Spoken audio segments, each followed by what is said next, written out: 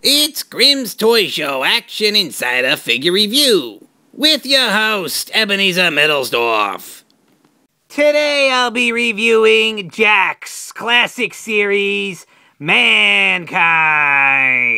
Mick Foley, Cactus Jack, dude, love, what a waste. This is his face. No, he is not a garbage man. He is a former WWE champion. This is his face with the leather catcher's mitt with eye holes cut out of it and wrapped around his friggin' head. And he's also wearing Ralph's figure clothes. Look at this. Look at these are cool here. It's an entire ensemble. Love it. Mick Foley, aka Mankind, is the only wrestler in history who was allowed to be an unfit, out of shape, soft-bodied slob and still become WWE champion.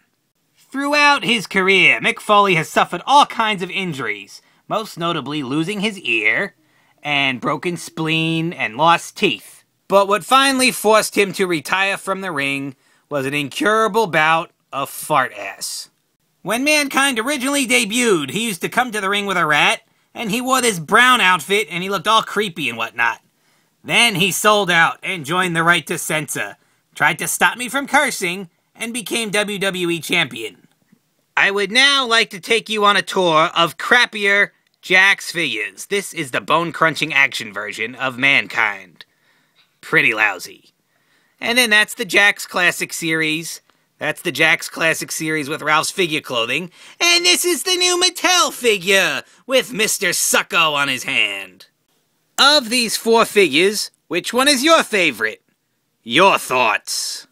In this scene, Mick Foley would say to Triple H, "Had you gone through the things that I had to gone through to become WWE champion, you would never be standing before us.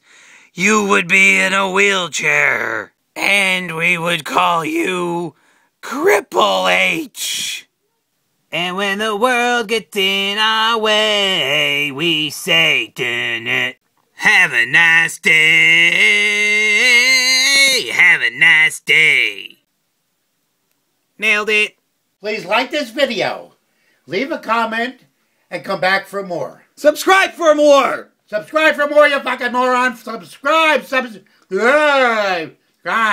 more. Yeah, idiot. Idiot.